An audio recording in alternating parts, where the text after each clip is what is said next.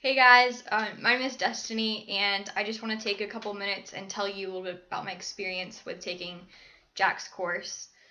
If you're watching this video, it's probably because you're a little bit stressed in general about your MCAT score, and you're probably also wondering if you should put your trust in Jack's class and spend the money and make that investment to take his class. So hopefully I can give you a little comfort when it comes to both of those things.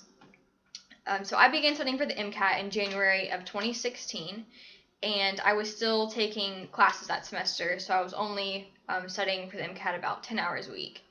But when the end of April came around, I started to notice that all of my scores were going up except for my CAR score, and my CAR score was staying at like a solid 122, and it wasn't moving, and that was really scary. And so I started looking for different online classes that I could take, and I came across Jack's class and thought it was really awesome because it specifically was supposed to help me with cars.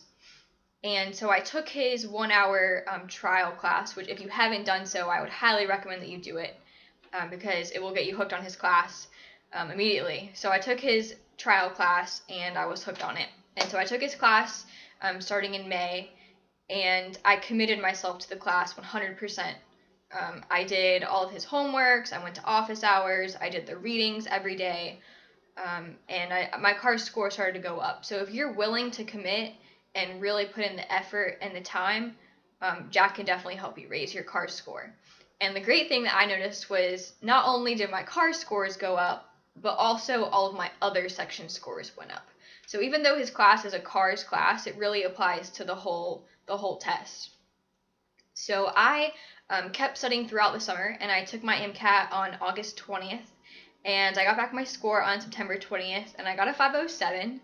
My goal score was a 508, but I have a pretty high GPA, so I was pretty confident with the 507. So I decided to do something that was a little risky, and I applied. Last cycle, I submitted my primary application in September, which I wouldn't recommend that you do. I'd recommend getting it in June because it was very stressful having to go through the whole process, knowing that I had applied super late. But on March 21st, I was sitting in microbiology class, and I found out that I got into UNC's medical school.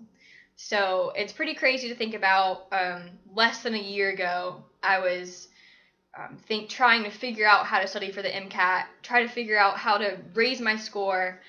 So Jack definitely contributed to me raising my MCAT score, and he definitely played a part in me getting into medical school. So I hope that I've answered all of your questions or your concerns.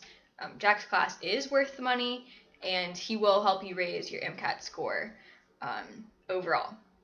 So good luck to you, and I wish you the best.